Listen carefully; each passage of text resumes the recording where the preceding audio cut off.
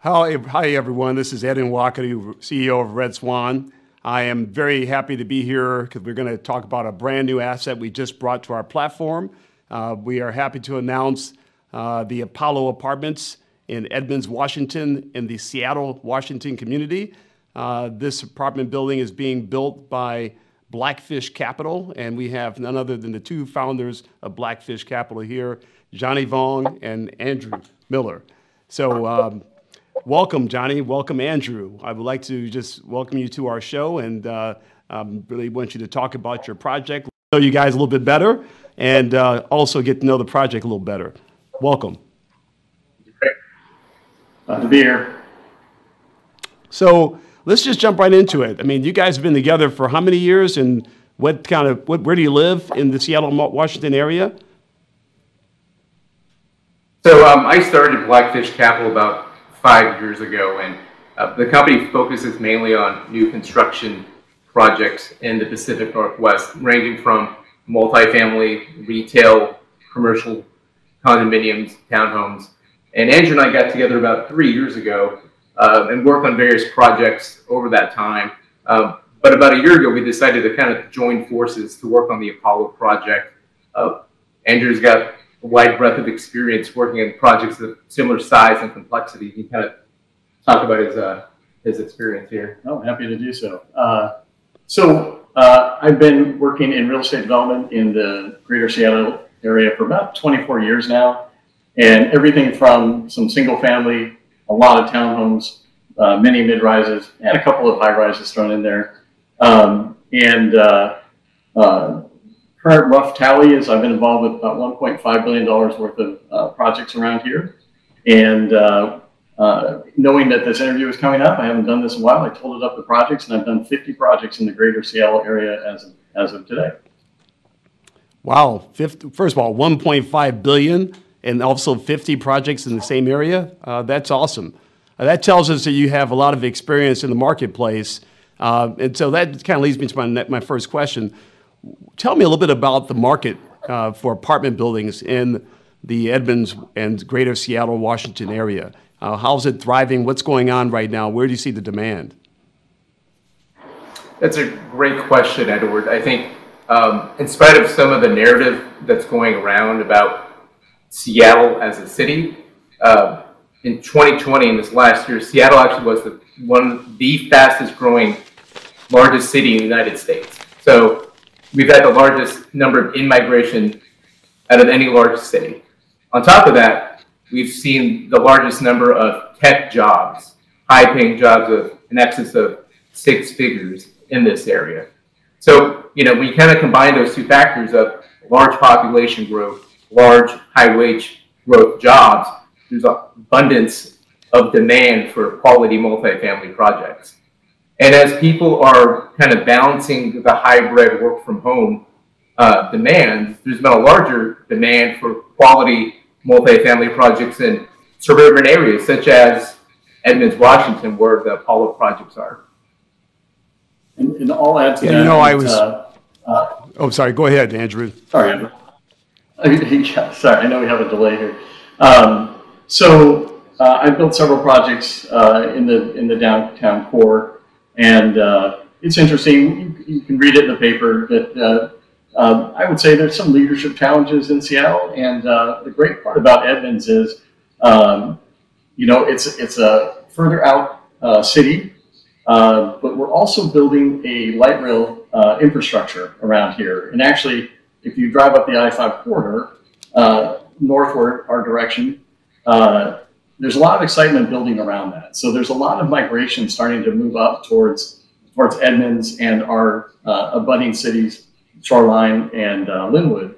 But the dream of being able to access all that Seattle has, its art scenes, its restaurants, all the activities you can do there, but yet hop a light rail up and live in Edmonds, where you can get more for your dollar, maybe feel a little bit safer, more space to get around.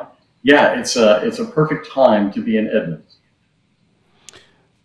Well, that is awesome to hear. I was doing a little bit of reading about the Apollo in Edmonds, Washington, and I'm seeing that there's a very high demographic of homeowners. 70% of the population are homeowners, where 30% are renters. That seems like that will be some pretty good statistics for building apartments. What are your thoughts on that? You hit it right on the head there, Edward. So because Edmonds is such a desirable bedroom community with a quality school system, access to major job centers, access to major roads and freeways, people want to be in Edmonds, but there just isn't enough inventory or product out there. So by building the Apollo projects, we're meeting an unmet demand, and we feel confident that it will lease quickly and hit the rents that we're asking for.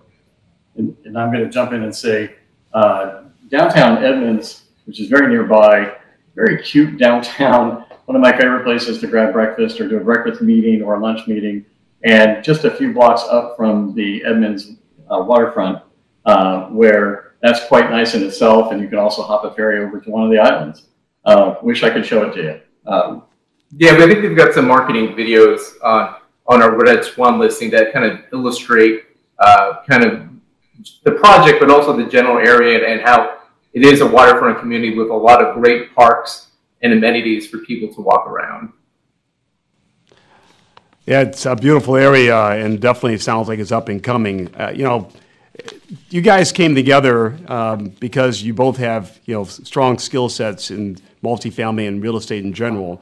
But what's your, you know, combined passion for building the Apollo in that marketplace? I mean, what's really, you know, getting you excited about this project over the other projects you've done in the past? That's a great question, Edward. I mean, there's a lot of things that get me excited about this project, but I think one of it is it's really about meeting the demands of the market, and I think we've designed a really great product and building here. As I mentioned, you know, there's these new work from home hybrid demands for the current workforce here, and we've designed Apollo where, you know, many of the units will have a dedicated alcove, office and desk, as well as access to fiber optic high-speed internet cable. And I think, you know, in addition to the, you know, the great amenities that we've designed, such as, you know, head spa, courtyard, roof, sun deck, I would say we also kind of Amazon the building, right? So in addition to people, you know, having a hybrid work as well as school lifestyle, everyone's getting everything delivered. So it's not just your standard dry packages. We're also talking cold and frozen storage for those types of deliveries. So we were kind of forward thinking and trying to figure out, okay, what's the consumer need to be in a very desirable and attractive building, and one that frankly that I would want to live in. So we kind of taken all these considerations and, you know, try to meet those demands and feel really excited about, you know, building this thing and delivering this on the market. And to add on to that, so I like building mid-rises. They're an awesome puzzle, and they're multi-year. And so I love the challenge of getting all the decisions to come together, making the decisions in the conditions that come up during construction, and trying to make the best call for value on the dollars you spend. I like the combination of all of that, and when it gets to the end, you create a product where people live. And what I find most fulfilling about that is it's where people meet their future spouses. It could be your first launch into adulthood. You're moving into your first apartment. The older generations may be moving down, downsizing. It's where people live and make memories. And I can't think of too many things that you get to do that. So I think it's very fulfilling that way. For Apollo itself, as we see some of the migration moving northward from downtown core, I think that Apollo is well positioned to be on kind of the start of the curve. So I think it's really great to be involved with something where you've got the neighborhood evolving and building. And then, as I was saying to Johnny, for the first time ever, by happenstance, I think, we're across the street from a supermarket, which I think is just outright awesome. You know, you don't have to hop in a car to go get your groceries. If you ran out of a gallon of milk, just walk across the street and come back. So I really like the neighborhood for that. and location for that. Well, thank you for that. I can feel the passion from you guys, how you are excited about your project and excited about bringing some value to the community. But let's talk about performance a little bit. Maybe quickly just tell me, in that community, where do you see consistent rent growth? I mean, everyone, it's been hard to try to factor in rent growth in the market today, but how do you see the rent growth in that market and why? I mean, that's a very good question, Edward. So, as we're slowly opening up the economy, we're seeing a rebound in rent. So actually, as of last month, asking rents are back to pre-COVID levels in the area. And even though Seattle itself had large vacancy rates, the suburban markets, such as Edmonds, didn't really see a hit in vacancy. So, that tells us that there's a high demand for quality assets. And, in addition to the Apollo, other developers and institutional investors are pouring hundreds of millions of dollars of similar sized investments in the area because this is where the growth is.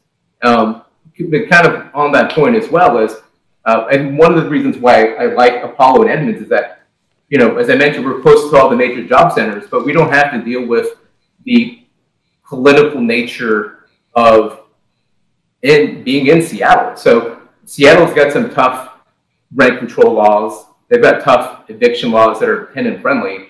So we don't deal with that in Edmonds. So we get all the benefits of being close to Seattle, close to the job market, but, having a building that is, fair to the owner, in my opinion. Yeah, I think also that you are close to the beach, you're close to the university, you're close to a lot of tech jobs, so there's going to be a lot of demand for residential apartments in that community, especially for ones that are with a little bit of luxury attached to them. So I really think that that's going to be beneficial to you guys. But let me just ask Andrew a question. Andrew, you've got a lot of experience in developing products in your lifetime, and I'm curious. We all know that when you buy land and you start developing, as you're adding value to land, you're actually reducing risk on that project. Tell me what you're doing to reduce risk on this project since you bought the land. Sure. Actually, there's a lot of things that we've done to date to mitigate risk. A couple that come to mind. The project's already made it through entitlement risk. Edmonds has a design review process, and we've completed that already. A few other things. We did not bring this to the investment market until we actually had the project design. So we've worked through most of the major design issues. We have brought on a Class A caliber consultant team, and including a general contractor who's been doing pre-construction services for 9 months now. So we're tackling all the basic design issues up front, and then trying to think of some more. I mean, it's got to be 10 different things we've been doing. Yeah, I mean, just, I think one of the other big things is that, the project will be utilizing HUD's 221D4 program. So, one of the other big risks in the market right now is interest rate risk. And what the HUD loan provides is, we're able to lock down that rate, at closing. So we get a fixed rate, not just during construction, but that rate carries over when the project is stabilized. So in essence, you're looking at locking in an interest rate for 42 years. So, that's one of the big, questions that are in the market, but, we're mitigating that by using the HUD program. And we've also, as a part of our project budget, we accounted for the current commodity pricing and lumber pricing. So we've accounted for that, but we do believe that it will track back, and if it does so, we could see potentially, greater returns for the investors. Yeah, I agree with you. The HUD loan you have in place is definitely a good arbitrage against interest rates moving up, which they will be, which puts you in favor in terms of one of the best, most profitable type of investments. As interest rates are rising, you're going to be looking very comfortable with a steady fixed note from HUD. Well, tell me this. A lot of investors are looking at you for the very first time, both of you. And, they're wondering, why should I go to these guys as opposed to other developers building projects throughout the United States? What would you want to tell investors who are considering you as an investment, as equity, what would you tell them? What would you want them to know about you guys? What I would say is that, this general partnership team, we've got 40 plus years of real estate development and investment experience, over $1.5 billion worth of real estate development in the Seattle area. Unlike other companies, we're not a national company that outsources their work locally. We're actually boots on the ground. And I think that's very valuable because, we know the building codes and the other requirements of the area, as well as we know the general contractors and the subcontractors that perform well. So this is a project that, we're highly invested in personally. From a financial standpoint, we're also invested in the community. So, we're multi-incentives to try to make this succeed. And Edward, I'd like to add a few things there. You're also getting Johnny and Andrew. And what Johnny brings to the table is a voracious appetite for information. There are days I can't figure out how to keep up with Johnny. He knows everything about everything. But what that brings... Two coming. Yeah. One of the smartest guys you're going to find in real estate around here, in my mind. I've worked with a lot of people, and I really like working with Johnny because if there's a trend, he's already ahead of it. I mean, look at where we're talking right now. Tokenization. Johnny brought the project towards that goal, he brought me along with it. So that's just one of 1,000 examples. The other thing you're going to get is.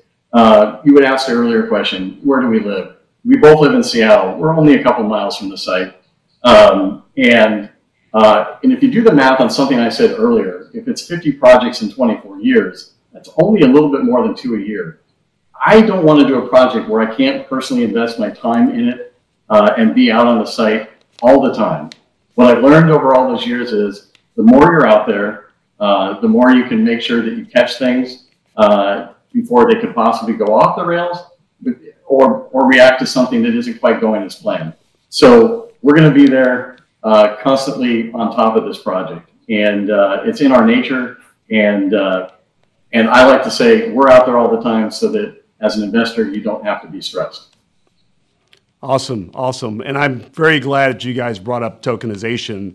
I think that you're both very wise to have selected tokenization of your assets so that you can now provide a benefit to your investors. I think that just shows that you are being very open-minded about new technologies and new way of doing business to improve the relationship between yourself and your investors. By tokenizing the equity of your property, you're actually allowing the investors to be able to trade off their interest if they want to get out or to hold on to it long term, but they have that option to exit without having to come to ask you permission. So just for you to be thinking about your investors in that way, to give them the option to have liquidity on their investment after their 12-month holdout period is phenomenal. That actually means that even before the project is built, they could have sold their shares to somebody that wants to pay them a higher price for it. And I think that's a major advantage that other developers have not yet started to take advantage of, but I see more and more are, and I'm really glad that you're bringing that technology to that technical market with lots of tech employees and residents. So good job to you guys. So Edward, if I could jump in there for a second, I'm excited about tokenization for exactly the reasons you brought up. I've financed a couple of projects in the past through some crowdfunding sites, but as we all know, real estate's been pretty much an illiquid asset. It's really hard to sell your position. I've invested myself in projects in other parts of the country through the same mechanisms. Tokenization, exactly right. It brings the one missing element. If I have 100,000 tokens and I want to get rid of 50,000, we now can have an open marketplace where we can do that. I just think this was a long time in coming, and I'm very excited we're at that day. Well, also the fact that it doesn't now put pressure on you to have to sell your property and get out just so you can turn to make a profit for your investors. You can stay in this property for the 40 years. You have a fixed asset, a fixed debt on that property. So look at all your investors who are buying your security tokens and using those as collateral to do other types of decentralized finance, they have a very stable asset with a very stable interest rate that's not going to change. That's going to be a major benefit to them, and I think they're going to be very happy for the fact that you allow them to have this, I said, diversity. Like you said, they can sell part of their shares, they can actually trade their shares and make a higher yield off of their holdings with you. So there are many options that now they can take advantage of by being tokenized. So I'm looking forward to owning shares myself of Apollo, but also watching the benefit of you guys as you develop this property, stabilize the asset, and continue building more assets in that Seattle marketplace. So congratulations on the Apollo. Looking forward to working with you, getting this done, and have you back on the show to talk about your success.